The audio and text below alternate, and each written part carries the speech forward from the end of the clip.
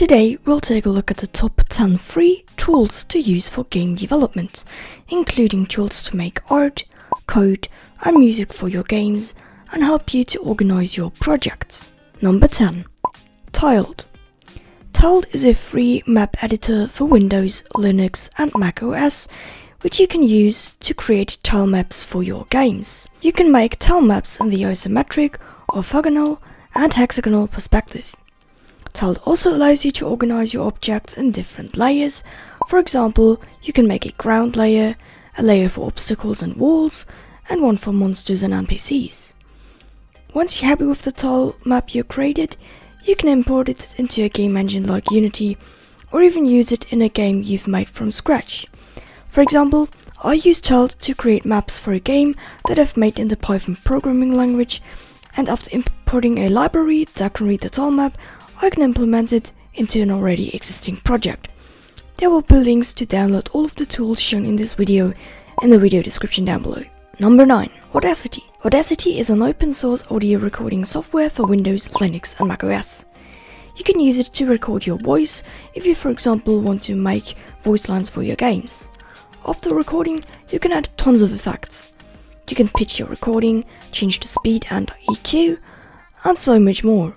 I'm currently recording the sound for this video using Audacity.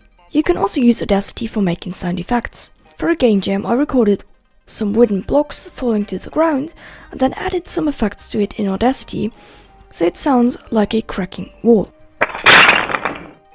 Of course, you can also record music for your games using Audacity if you play an instrument. But if you don't want to record sounds and music yourself in Audacity, there are also some tools to help you do this the easy way, and they will be presented to you later in this video. Number 8. Visual Studio Code. Visual Studio Code is an open source code editor for Windows, Linux and Mac OS. It is very lightweight and boots up instantly. It comes with a variety of tools to help you write code faster. For example, it features a debugger, syntax highlighting, intelligent code completion or code refactoring. Plus, it is very customizable. You can change the theme, preferences, keyboard shortcuts, and install extensions for extra features. It includes basic supports for the most common programming languages out of the box. Visual Studio Code also comes with intelligent code completion, or short IntelliSense. Number 7. Trello. Trello is a web-based tool for organizing your projects and collaborating with others. Inside of Trello, you can create task boards with different columns. You can write your tasks onto cards and easily move them between the different columns. To your cards, you can add due dates, checklists, and categories.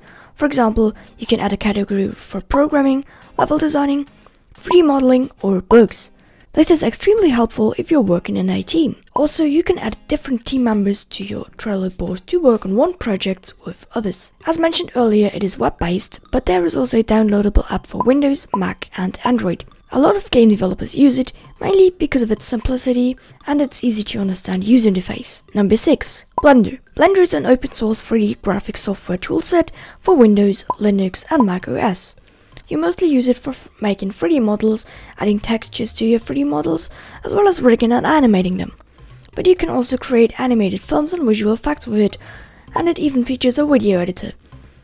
Also, it features its own game engine, but in terms of 3D modeling, you can also use it for rigging, animating, UV unwrapping, texturing, raster graphic editing, skinning, particle simulation, sculpting, and the list goes on. If you want to use it for making 3D games, it is perfect for your needs. If you want to make 2D games, however, there are also some tools that I'll be showing you later in this video. Number 5. Itch.io. Itch.io isn't really a tool that helps you making games, but one that helps you publish your games in an easy and completely free way. Everybody can upload their games to the platform and customize the game page however they want. Once you've published your game, you can release devlog posts to tell people about updates for your game. You can sell your game or offer it for free. People can also donate if they like your game, rate your game and leave comments. Also, a huge amount of game jams are being hosted on itch.io every single week. If you want to participate in one, there are a lot to pick from, or you can even host your own game jam. Number 4. Google Forms. Just like itch.io, Google Forms isn't a tool designed to make video games, but it's a great and free way to get feedback. Whether your game is in early access, beta, or has officially released, you can find out what your audience thinks of your game. If the controls are easy enough to understand, gather general feedback, or just a way to report bugs. With its different options, people can write a short text or answer multiple choice questions. Number 3. SFXR and music tools. SFXR is a tool that helps you to make sound effects very easily. It uses templates. For example, there are templates for attack, hit and explosion sounds, but you can customize them to make your own ones. It's only available for Windows, but there are multiple online versions. I'll link one of them in the description below. Now onto the music creation. If you are on a Mac or Windows computer, Tracktion 7 might be a good option to consider. It comes with a lot of tools, for example its Clever Automation Patterns tool. You can also customize plugins using its LFO modifier. If you use a Mac, GarageBand might already be pre-installed. It comes with a lot of virtual instruments that you can choose from. You can create melodies with the virtual MIDI keyboards or use Apple Loops to help you. However, if you want to use something more simplistic, you can use Bosker Coil.